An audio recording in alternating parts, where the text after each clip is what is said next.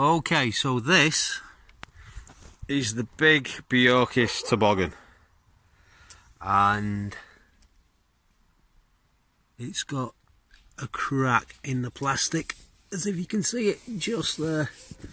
It goes to about there, so it can be reinforced either with plastic or wood. I'm going to add a bit of wood, this bit of wood. There's the offcut. It was rough sawn 4x1. I've put a bit of a bull nose on it. It's good not to have sharp edges. For one thing, we don't have any sharp edges on the sleighs anywhere, so it'll look a bit out of place, whereas once this is oiled you won't notice it so much, but also the clients are going to be sitting in there, so it's a lot more comfortable as if it's rounded. Okay, so I'm going to put that into place and then I'll explain a few other little things to you.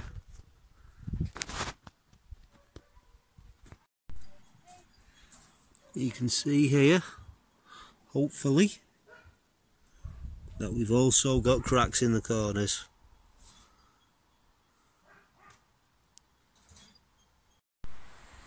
You can fix anything with duct tape and WD-40.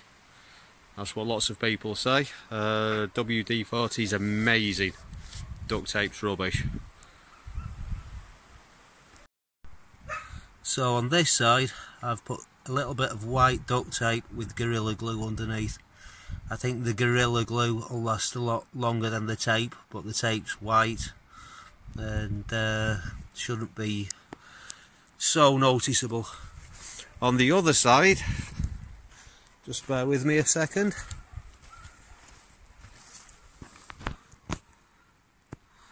Okay,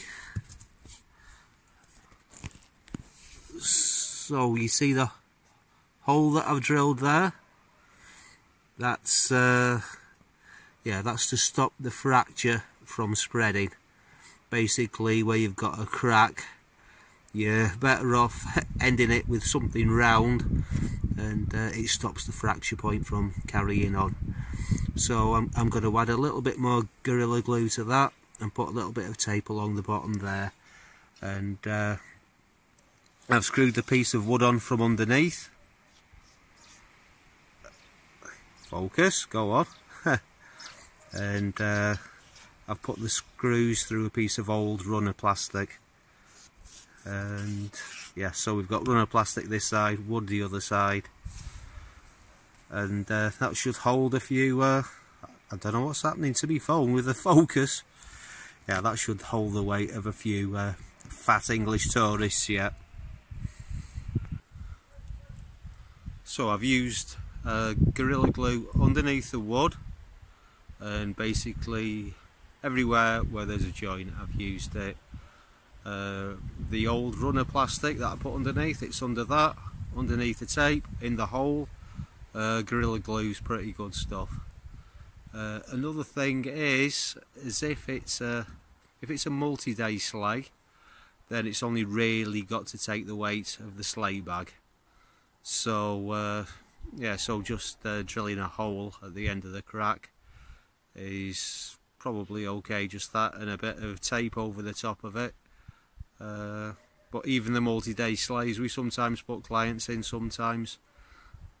So as if the plastic gets really bad, just change the plastic. It's something that I can't really do at the moment with the big toboggan, because we haven't got plastic of that size. So hopefully it should last a few years, that repair, yeah, before we do actually have to buy new plastic for that sleigh. So some old repairs for you. Okay, so that's just a strip of runner plastic that's been held on with nuts and bolts. There's nothing underneath that, and I don't know as if you can see, but there's Gorilla Glue coming out of the edges there. Obviously you should, once the Gorilla Glue's gone off, you should try and tidy it up a little bit with a knife. This is the sleigh next to it. Both of these have got blue labels on. which means dodgy toboggan bed.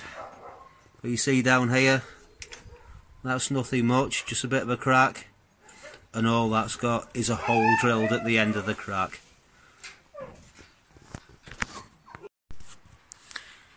Okay, so this one, right at the back, we've got a crack, and it's just got clear Gorilla Tape on it.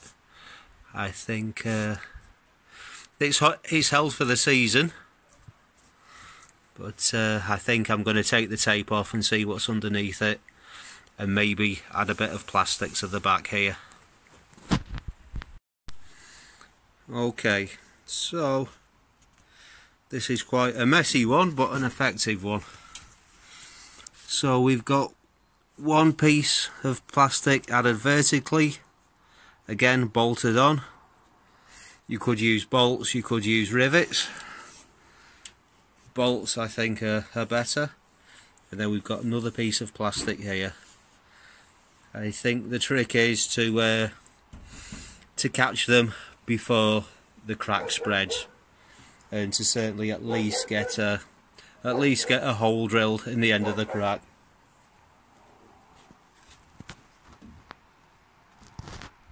Okay, well, hope that's been useful. See you around. Bye bye.